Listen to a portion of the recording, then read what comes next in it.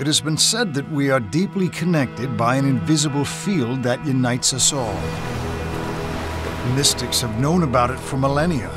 Scientists are on the cusp of proving its existence.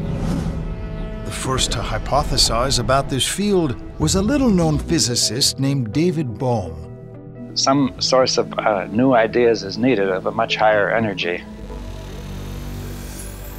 Einstein referred to him as his spiritual son, and the Dalai Lama relied on Bohm to be his science guru.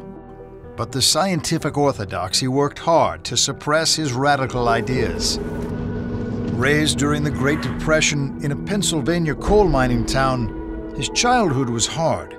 Yet Bohm possessed a rare and maverick intelligence that got the attention of the greatest minds in science. Bohm then began to explore a revolutionary idea. The Bohmian theory made a clear prediction about the non-locality of the world. What is non-locality? Non-locality is really, to put it in simple words, the profound discovery of the interconnectedness of the universe.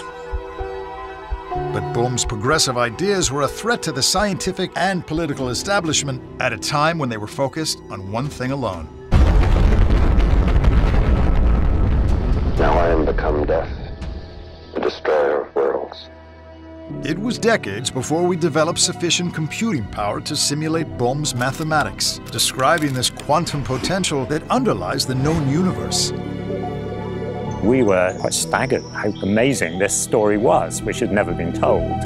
Today, scientists are devising experiments to prove the existence of the quantum potential.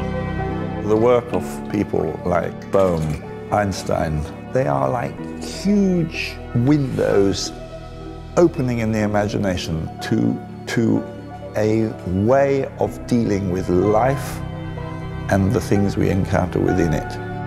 David Bohm, I think really something like opener of our mind. So grateful.